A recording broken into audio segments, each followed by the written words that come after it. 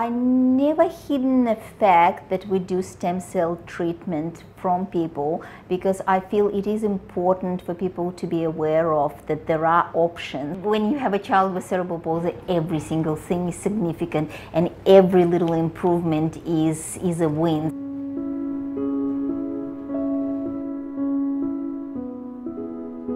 My name is Ina. I came from Australia to have a treatment for my son, Ashley. Ashley is 5 years old, almost 6. He has atetóide cerebral palsy. He was born at 23 weeks and 4 days, so he was extremely premature. And by the time he was 1 year old, he was diagnosed with cerebral palsy.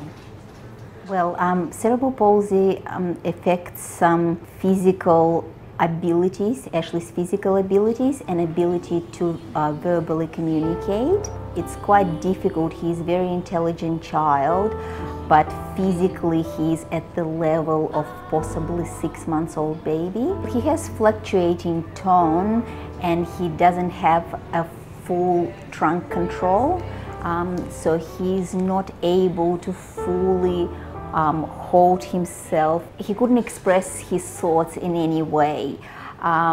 He found very difficult to look at people with his central vision. He could only see everyone with his peripheral vision, and his eyes always had to be pointed up.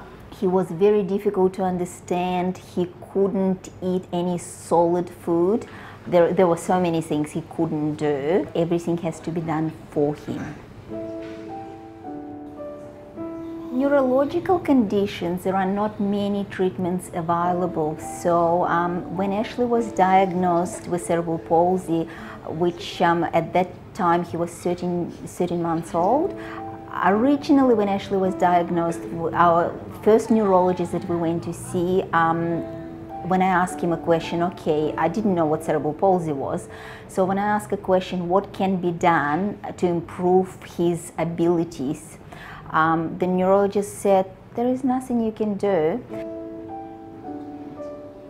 And basically you can give your child some physiotherapy, but apart from that there is really nothing you can do. Once they have a condition, that's a condition for life. And I guess both me and my husband not a type of people to give up, so we started doing things like kinesiology, chiro work, physio, point percussion therapy, occupational therapy, and then we discovered stem cells. In Australia they don't do stem cells for neurological conditions, so we had to seek treatment overseas. Since Ashley started receiving stem cell therapy and other therapies on a very regular basis, he learned how to, with inflatable collar, but he learned how to control himself in the water.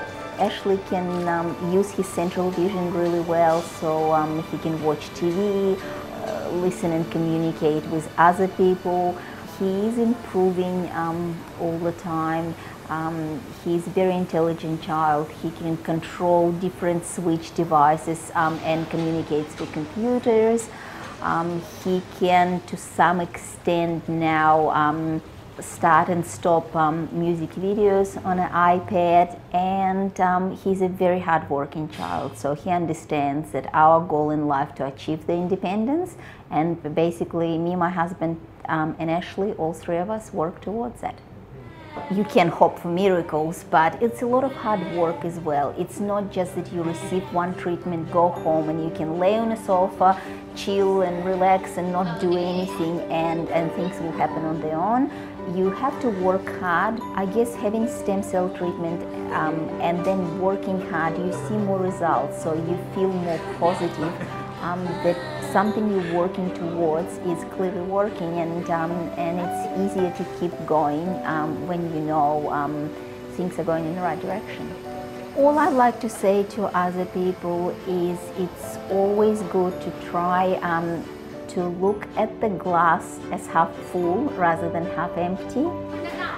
And I wasn't that person before Ashley, but now I understand positive thinking is extremely important, and it's also important to be grateful for, I guess, being here, having what we have, and just try to work as hard as possible towards some more positive things in life.